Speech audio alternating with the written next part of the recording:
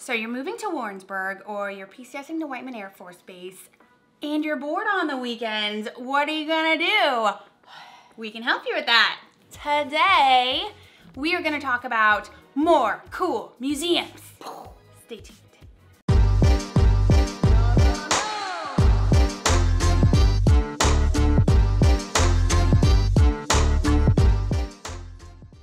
Oh, and don't forget to like and subscribe right down below because I make a new video every single week and you're gonna wanna get notified.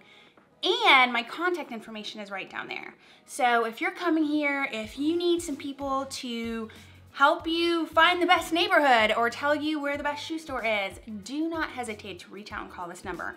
We love talking to people. Today, we have 8 more cool museums. That last video, people really liked it. They definitely went to the places and then they sent me messages and comments about if they liked the museum, if they didn't like the museum. And honestly, there's so many kind of weird, cool museums in Missouri. I figured, why not do another video? And museums are awesome. You can never go wrong with like, if you're bored, go to a museum. Yeah, exactly. And there's some really cool ones. So in no particular order, because these are all different and unique and some people may love them and some people may hate them, we're going to talk about 8 more cool museums in Missouri. Here we go. So the first museum that we're gonna talk about is actually one that I really wanna drag my husband and kids to.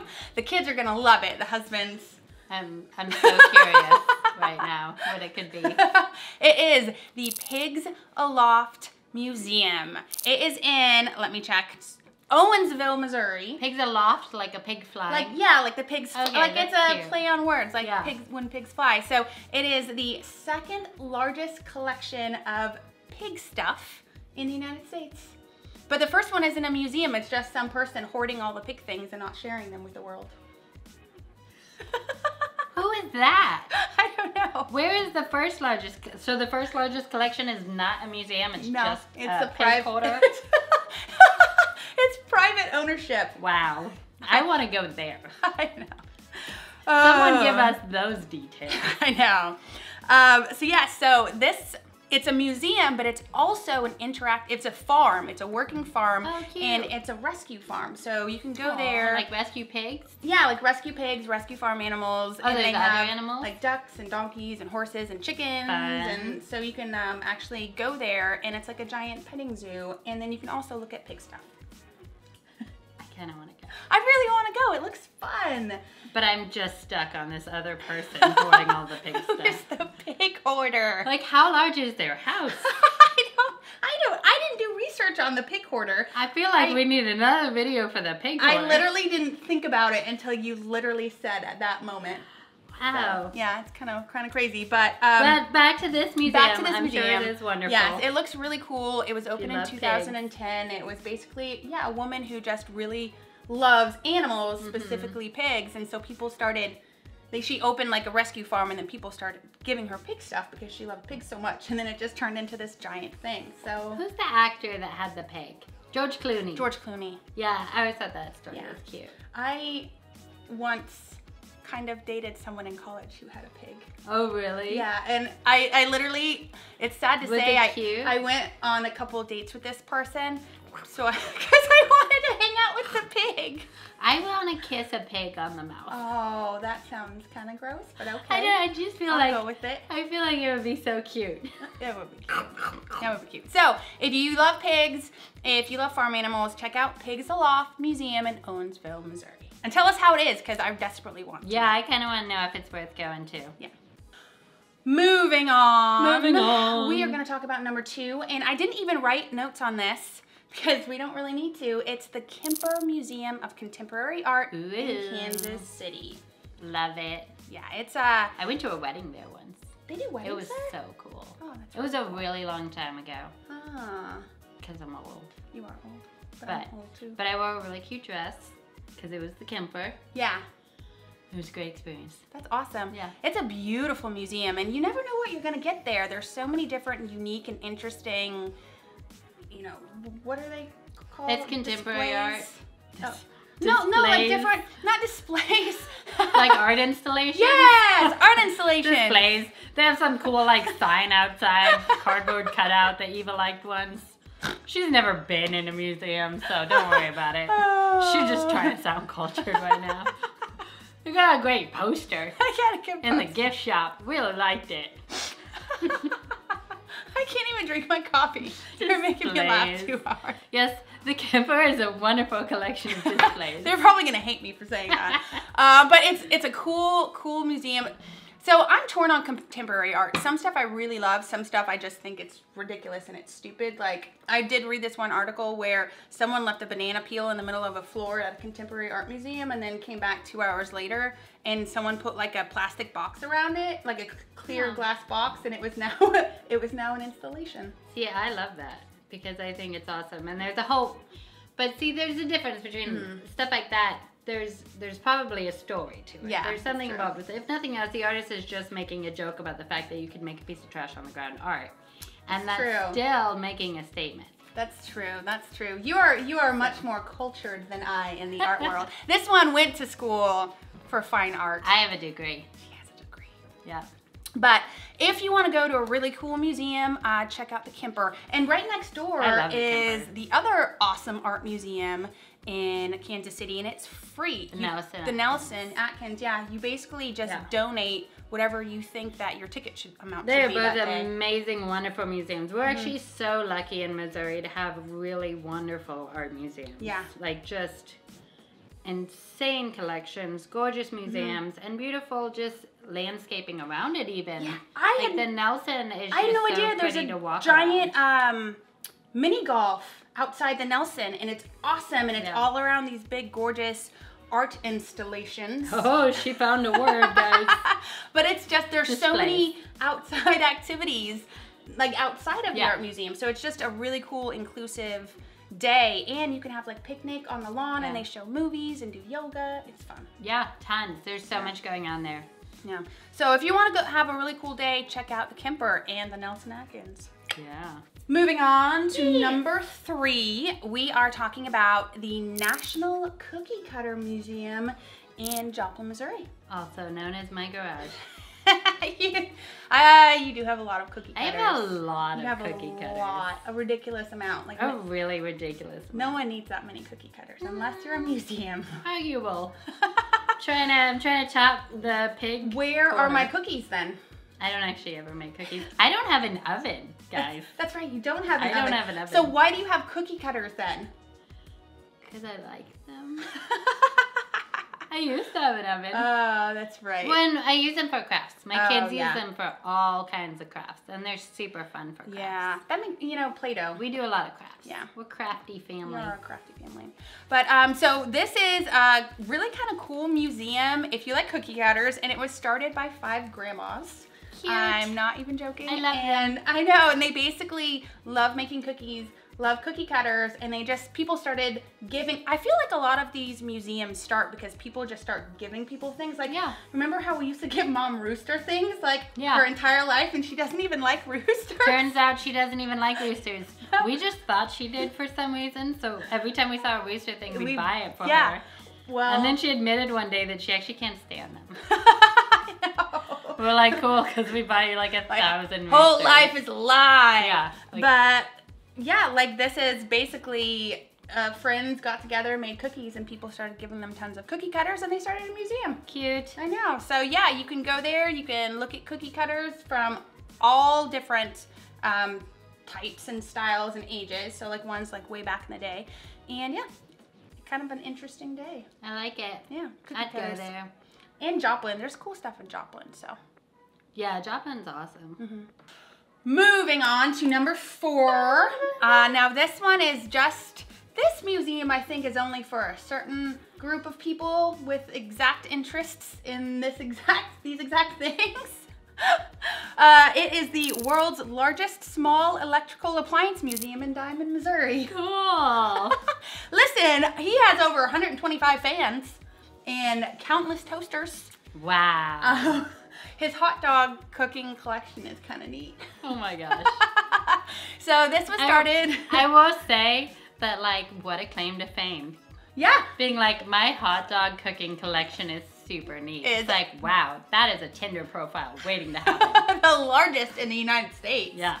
So Killing it. This was started by a dude named Richard over 35 years ago, Richard Larison, and he just loves small electrical appliances, and he just started. I wonder if he like is into fixing them, you know? He is. Like, that'd be cool. That's a very intelligent hobby, so I'm sure it's really interesting actually like taking old things apart like that and seeing how they work. And then like trying to make them work again. Yeah, well that's kind of how he started. He liked, you know, seeing if he could make these things work again. And then it just continued and continued and continued. And then suddenly he needed a museum because it outgrew his house. Oh. I think a lot of these museums start like that, where like someone just has a hobby interest and then they just start amassing things from it. And then it's like, oh wow, maybe I should start a museum, because then they're monetizing their hobby. Yeah, I get it. I like it. And they don't sound crazy if they own like 60 toasters.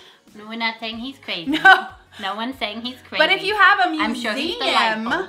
Like it's like, oh, it's not just someone with 60 toasters. Yeah. It's, I need this for my museum display. Right. And then you can like go on eBay and find really cool toasters and be like, this is important for science. That's probably in that hoarder house that I did recently on South Street. We found 28 toasters. So maybe he was just a small appliance aficionado. He was preparing for his museum. But anyway, maybe keep it cleaner. Yeah, a little cleaner. If you're like collecting. If you like small appliances, check out the world's largest small electrical appliance museum in Diamond, Missouri. I mean, it's gonna be a cool trip, and he's usually there, so you can meet him and he'll tell you about like his favorite pieces. So that's fun. I love meeting the owners of the museum. I know, me too. Like that passion that they have is really, it's cool. So. It's awesome. There you go. Moving on. Next up, we are talking about one of our closer museums again up in Kansas City. It is the Money Museum. Make it rain. Money. So I did not actually, I didn't know this museum existed, but it's a free museum. It's run by the Federal Reserve, and you can go in and watch, like they print money. There's all these big displays on like, this is what $1 billion looks like. This is what $1 million looks like, and like all different types of money, That's cool. how it's printed. I do want to know what $1 billion looks like. I mean, I kind of want to go just to know what that looks like. I just want to experience how. I feel like it would be smaller than I expect it to be in my head. I don't know. I watch those grain of rice videos where they're like, this is $1 million, and it's like this teeny little pile of rice, and then they're like, and this is $1 billion, and it's like this giant. So this is a really, I don't know, I think it could be just a cool way to kill a day. Like if you were down there, you had nothing to do, be like, I want to go look at big stacks of money. And I guess they have like interactive, you know, like robots and stuff, like robots and stuff. So it's cool. free, so it's not like you wasted money on a museum if you don't like it. It's a self-guided experience. So if you like money, go to the Money Museum in Kansas City. You can see $1 billion. $1 billion. Or $1 million. Money. Next, we are talking about, we're at number 6 already. Number 6. Yeah, and it's, we're gonna go down to St. Louis. It's the National Museum of Transportation in St. Louis. They have the largest collection in the world of transportation vehicles. Trains, planes, and automobiles. Madam. But they have like the largest steam engine ever built down there, which that's cool. I'd like to see that. I think, man, can you imagine us taking our boys down there, our kiddos? Oh my gosh, they would love it. They'd go crazy. Oh my gosh, Griffin would just run around in circles going choo-choo for like a solid hour. Yeah. He loves some trains, man. But yeah, they have like a different aircraft that was used in the invasion of Normandy. That's cool. They have a milk wagon from back when milk wagons existed. Yep. I don't know. It seems like a cool way to spend a day. I think kids would love it. I mean, my kids spent like, I feel like 6 months watching nothing but train videos on YouTube that were literally just trains driving by. Like nothing even happened in the video. And they would just be like, this is the greatest thing ever. That's like my 3-year-old. He watches construction videos of like excavators digging and like putting dirt in bulldozers, and the dozers takes it off, and then they come. It's like the same thing for like an hour, but he's just like transfixed. Wow. Like it is amazing. And then we have to sing the bulldozer song. Yeah, and I'm sure if you call it the wrong piece of farm equipment, oh my gosh, you will. If I call like a front end loader a tractor, I am just, Yep. woo! I get sent right out of the room. End of the world. Worst mom ever. How dare you? So if you're in St. Louis, if you like planes, trains, and automobiles, I would check out the National Transportation Museum. I said that really weird. But it's in St. Louis. Check it out. It's cool. I'd definitely bring my kids to Bring your kids. That one's a kid one. I don't think I'd bring my kids to like a money museum, but I think they would love that. Or the small electrical appliance museum. Oh my gosh, no. But definitely a transportation museum. They'd be all about it. Yeah. Getting down to the why, we're at number 7. And this is, it's a cool museum. It's the Ripley's Believe It or Not Museum in Branson. I've been there. Yeah, we love Branson. I love this museum, but I also hate it. So I love it. It's awesome. There's such cool displays and like the colors are great, but then like you have to walk through a couple of rooms that throw off your sense of equilibrium. Oh yeah, she doesn't like, do good with that. No, I literally, the one that... You got vertigo. I do. The one that like, it tilts and it spins. I had to like close my eyes and crawl through that room. Yeah. Like everyone was staring at me, but I was like, I cannot walk through. I tried and I literally fell on my butt and then I got a headache and I was like, nope. Nope. Just crawling like a crazy person. Well, if you don't have sensory issues. You don't have sensory issues. It's a super fun museum. It's very cool. Kids love it. Yeah, it's very interactive. Very interactive. Some parts are kind of scary. Yeah, there's a couple displays like human heads and stuff. Yeah. Like shrunken heads, which I'd probably just like walk the kids past and just kind of block their view. But don't make a big deal of it. Don't make a big deal of it. But there's really cool stuff in there. Yeah, Branson has so much fun stuff like that. Yeah. So I like it. And that museum changes its appearance. So depending upon what type of displays they have inside, they paint the entire outside. That's like nice. for Marvel, they did these really cool like bright reds and greens. I didn't know that. And right now it's red for Transformers because they have a bunch of Transformers outside. That is so cool. Yeah, so depending on what stuff, because that is dedication. It is. That's a lot of work. There's a lot of work. And it's a huge place. Yeah, it's giant. It's very cool looking outside, but I didn't realize they did that. Yeah. That's awesome. And because there's multiple Ripley's or Not museums in the world, so they trade collections all the time. So just because you went there once doesn't mean that you have seen what's in there. And so depending upon what collection each museum has, they paint the outside of the building to match. That's cool. That's cool? really good to know also because like Branson is such a place that you go to it's again and again. It's like Las Vegas, but in Missouri. Yeah. And not as much naughtiness. Less sinners. less sinners. Yeah, there's you won't find the stuff in Vegas, but it's the experience is the same. It has a similar feel and there's experience. Lots to of it. shows and big spectacles. The spectacles. That aquarium is amazing. So cool. Oh my gosh. We're not talking about the aquarium right now. No, we're talking about Ripley's Believe It. If you're there. If you go to Ripley's, you gotta go to the aquarium. Yeah. So no, Branson is awesome. Yeah. Awesome. I really want to go to the Dolly's Stampede. I know. I've never gone because it's so expensive, but I really want to go. It's like someone buy us tickets. It's like $150 per person. Even the kids. Worth it. Oh God, it's so worth it. Worth it for Dolly. Worth every penny. Dolly, if you see this, can you send us tickets? Because we have families. We love you. We love you. Anyway, check out Ripley's Believe It or Not Museum in Branson. Branson, always a great time. Love Very Branson. family friendly. And it's cool to, what I was getting at is it's cool to know Yeah. because it's such a place that you go back to regularly. Like you don't just go to Branson once. So it's nice to know that when you go back, it'll be different stuff to see. Yeah, which that's actually kind of cool. Yeah. So definitely Love that. check out Branson. Last but absolutely not least, also going down to St. Louis, we have Laclede's Wax Museum, or Laclede's Landing Wax Museum of St. Louis. Did you have to Google how to pronounce that?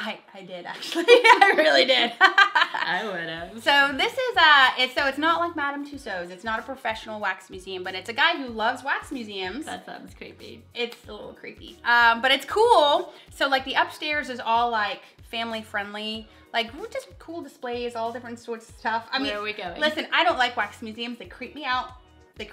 I mean, they're scary anyways, but the fact that you're like, it's not professional, I'm like, that makes it scarier. So there's a basement, there's a spooky basement, and that's like the horror wax museum tour. So you can go on a tour of like all the horror movies, but like in wax.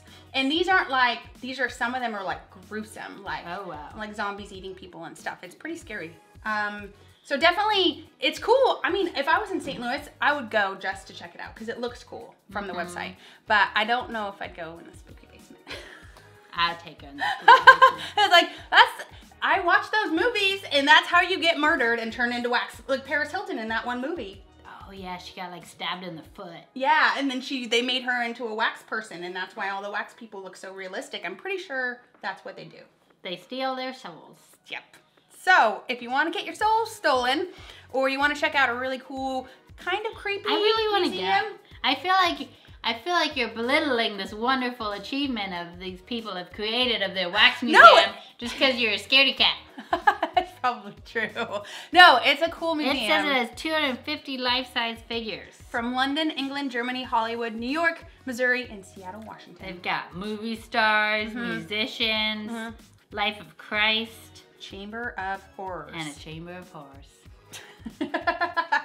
So, if you're down in St. Louis, there's a couple places to go. Torture animatronics. Ooh. I don't know how I feel about that. But I will tell you after I go. Yes. Well, check it out. Tell us how it is. Tell if it's awesome or scary or something. I want to know how scary it is on a scale of like 1 to 1,000. Yeah, I want to know. I want to know before you get me in that museum. An exact number between 1 and 1,000 scary level. Tell us. That's all she wrote, Nina. That was fun. That was fun. So, what out of all of these museums that we talked about, which ones do you want to go to? You can only go to 2. Which one? If I have to pick 2. 2. I am going to the Wax Museum for the horror basement. Absolutely not. And probably Ripley's just because that means I get to go to Branson. Yeah, that's a good point. That's a good point. If I got to pick 3, Pig Museum. That's my number 3. Yeah.